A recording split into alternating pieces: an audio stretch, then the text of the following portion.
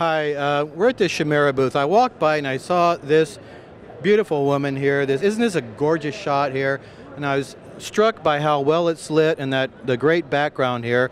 And I started asking some questions, and I met Bill here, who told me a lot about this. He's one of the developers of the Gobo system back here, also known as a cookie, right, or cucaloris? Yeah, they're called window patterns. Window patterns, yeah.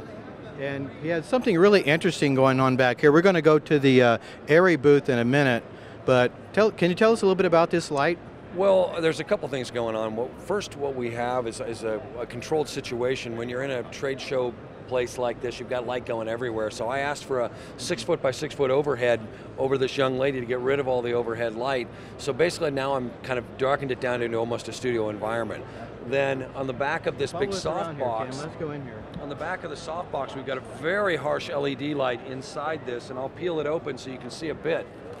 But it's a nasty light, and a lot of people think that LEDs are the answer, but they're bright, but they're not necessarily pretty on the face. And so by double diffusing this and using this softbox, I'm creating a much larger, softer source, which is much kinder on the talent. And then in the back, we've got the window patterns, and I have an Airy L7L. This is what I wanted. Daylight, tungsten, or color, and we're punching that through the patterns to generate the color pattern you're seeing behind the young lady there on the white fabric.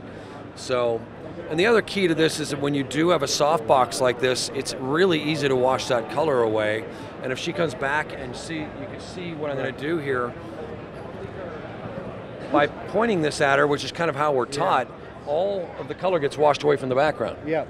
So this is such a broad source. You don't want that falling on the background. This is such a broad source that I can actually pull it away from her and put her on the fringe of the beam.